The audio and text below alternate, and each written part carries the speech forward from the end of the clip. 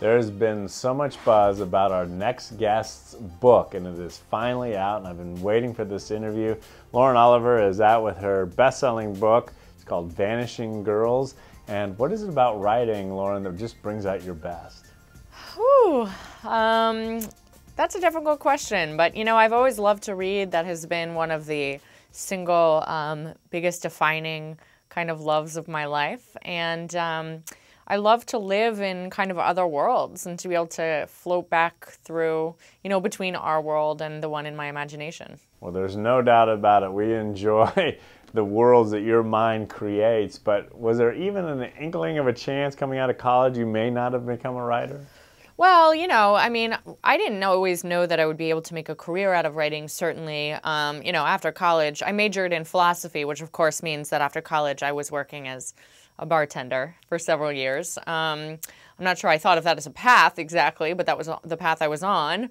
I did think about going to become a professor. My parents are both professors. My parents divorced and remarried professors. My sister's a professor. So in my family, if you don't know what to do, you basically get a PhD and become a professor. Yeah, so I did. I mean, people ask me now what I would do. What I would do if I weren't a writer, and I say, you know, obviously I would be a backup dancer for Beyonce. But Nice. failing that, I think writing. I'm going to stick to writing. Well, now we've got one that a lot of people are talking about, a lot of buzz about Vanishing Girls. Tell us about it.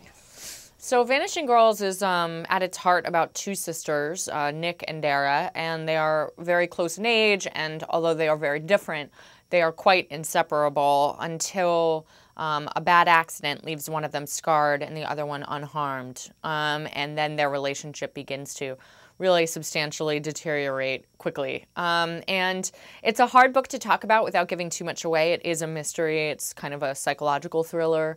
And so there are several different mysteries, including the disappearance of a third and you think perhaps unrelated girl, that all manage to intersect. And you know, I was really inspired partly by the relationship with my own sister and just my observations of the way that having siblings really informs our sense of identity. And of all the genres, what is it about mystery writing that you just enjoy? Mystery writing is all about the structure. It's all about how you know, suspense is really about how you mete out information and what you tell the reader versus what you keep from the reader. So it's a huge structural challenge, which was something I really embraced since my early novels, the ones that weren't published, you know, really had no structure at all. So I've really had to train myself to think about that pretty rigorously. So hopefully I pulled it off. Well, Lauren, you certainly have, but you also seem like such a free spirit. When did you realize that, man, I've got to focus on structure if I want to get to that next level? Well, you know, when you get several rejections in a row telling you that your writing is beautiful and your character is very well developed, but that there is no plot whatsoever, it forces you to reevaluate really what storytelling is. And I actually think, you know, part of the reason I started my company, Paper Lantern Lit, which helps writers actually learn about structure and narrative, is that young writers don't really have a chance to learn that anywhere. They don't really teach you how to tell a story, and that seems really fundamental to book writing, and it is, in fact. That's why people write, that's why people read. So yeah, I had to learn that kind of belatedly, and now I'm really fascinated by it, and I'm always reading and picking out the structure in other people's books and admiring it. And well, Lauren, I tell you, your structure is paying off. Congratulations on Vanishing Girls, but I know you also have a consulting group. And so when you talk to people about being creative and writing stories, what's the one thing that surprises them the most that you share with them?